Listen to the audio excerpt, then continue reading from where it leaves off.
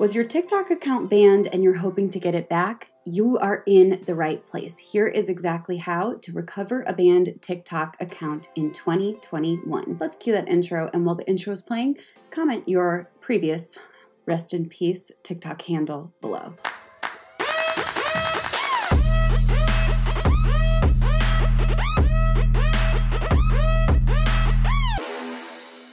Hey guys, my name is Rachel Pedersen. I'm a social media strategist. I'm going to talk to you guys about some of the reasons why TikTok accounts get banned, how to potentially remedy this, including several different solutions. But stick until the end because I'm going to share with you TikTok's email in case the things that you've been trying have not been working. So the very first thing that I want to share with you is oftentimes the reasons that people get their accounts banned. Some of those reasons include not being the right age, not verifying your age within the app, maybe sharing banned content. I think it's really important that you review the guidelines, the rules of TikTok, so that you know that your content isn't going to get you banned.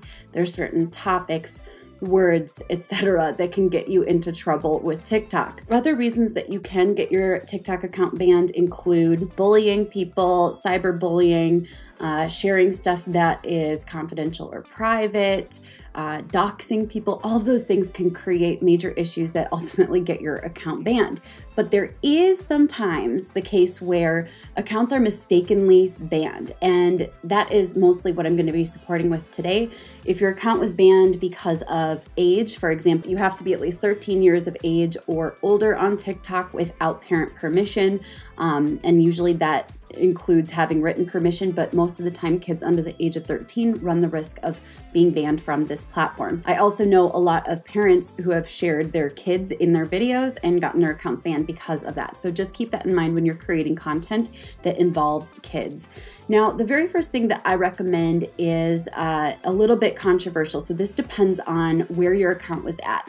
If you already had at least 1,000 followers or 10,000 or even more, hundreds of thousands or millions of followers, I don't recommend this advice. Keep watching because I'll share what to do in that case. But if you had let's say 50 or 100 followers and the account wasn't consistently going viral or growing, it might be the best thing to simply start a new account. And I know that that's not popular advice, but that's my honest advice. It's very difficult to get in touch with support from major social media platforms. That is true for TikTok, Instagram, and even Facebook. But now I'm going to share with you what to do in two different cases. Okay, so sometimes you will be given the option to appeal it inside of the TikTok app or inside of the email that is associated with your TikTok account.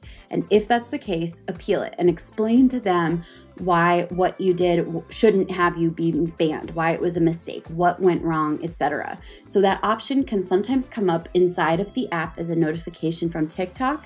It can also come up as an email from TikTok to the email address that is on file for your profile. But then the other thing that I want to share with you as well is, let's say you don't have emails set up. You may want to go to your TikTok profile, click the three little dots in the upper right-hand corner, and go to reviewing your profile. From there, you're going to select privacy and settings, and there you can actually, as long as you're able to access it, you can hit report a problem. If there are more options available, you're going to want to select account issue, and then from there you're going to choose add an email and add in your email address there, send an email to TikTok. Of course, that's if you are still able to access all of those options. If not, then let's go on to what to do next. The next big thing that you can do is send an email to TikTok directly. Now, I'm going to share with you guys the email that I recommend sending these emails to, but there are other email addresses that you can sometimes find, or you could test out like support or help@tiktok.com, test out some of those different emails. Before I share this email, this is really important though. You have to be consistent. You have to be persisting. You have to consistently send them the same emails over and over, sometimes daily, until you get your account back. I don't recommend sending it more than once every 24 or 48 hours though, but just consistently sending that until it happens. And I know people who have gotten banned accounts back. I know of people who have gotten videos put back up just by being consistent. So just keep that in mind. So the email from TikTok that you can send these concerns to is business-servicesupport@tiktok.com. That's business-servicesupport@tiktok.com. So comment below and let me know what questions you have, what kind of support you want, what other tutorials do you guys want about TikTok. Make sure you subscribe to my channel, like this video, and I will catch you guys later. Bye for now.